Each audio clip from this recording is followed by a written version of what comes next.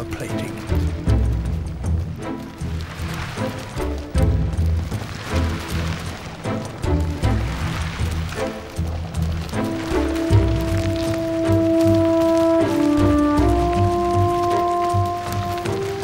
These are spider crabs. They spend most of their lives in deep water. But once a year, off the coast of southern Australia, 250,000 crabs set off on a long journey to the shallows.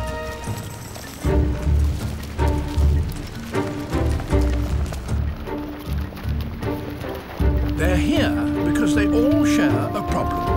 Each crab has been wearing the same suit of armor for a year now.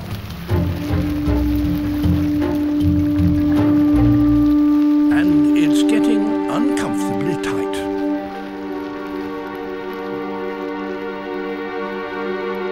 So each crab eventually has to shed its shell and produce a bigger one. Replacing an old shell is understandably a tricky process. First, the crab grows an entirely new skin within the old shell. It then flexes its body to force its shell to split along the back, before gingerly backing itself out.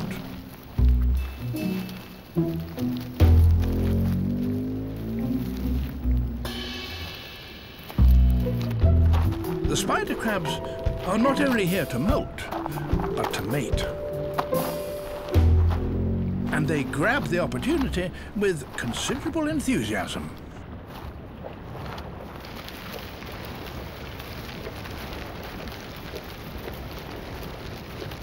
Coming together in such numbers does, however, have a drawback. It attracts predators. A stingray.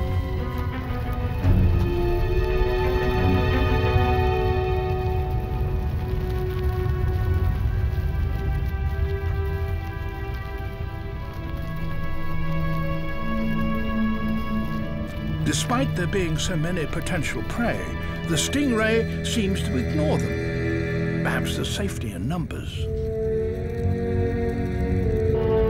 Although not all the crabs are prepared to rely on it.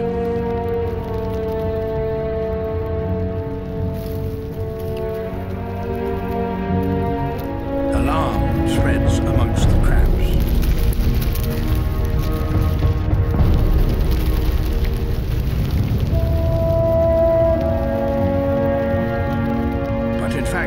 Most of them are safe.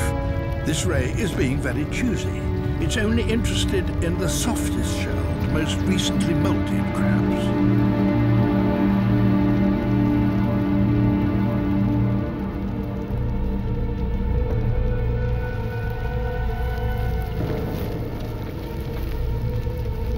Once a target is singled out, there is no escape.